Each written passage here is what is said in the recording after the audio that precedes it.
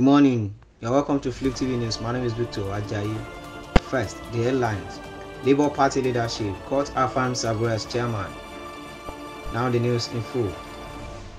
Justice Emeka Nwite of the Federal High Court Abuja has declared Julius Abure as the substantive chairman of the Labour Party. Delivering judgment, Justice Nwite affirmed the Abure-led leadership and the March 2024 Unewe Convention that produced the national leadership. He held that the plaintiff proved his case, and the basis of the cogent, verifiable documents, the defendant attempts to impeach the validity of the leadership of Mr. Abure fails.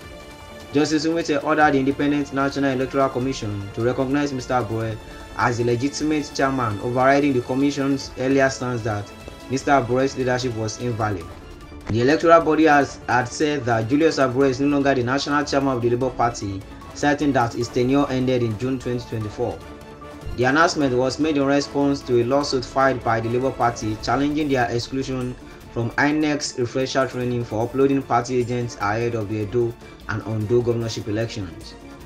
According to INEC, the Labour Party's March 2024 National Convention, which re-elected Mr. Abure as chairman, violated both the Nigerian Constitution and the Electoral Act.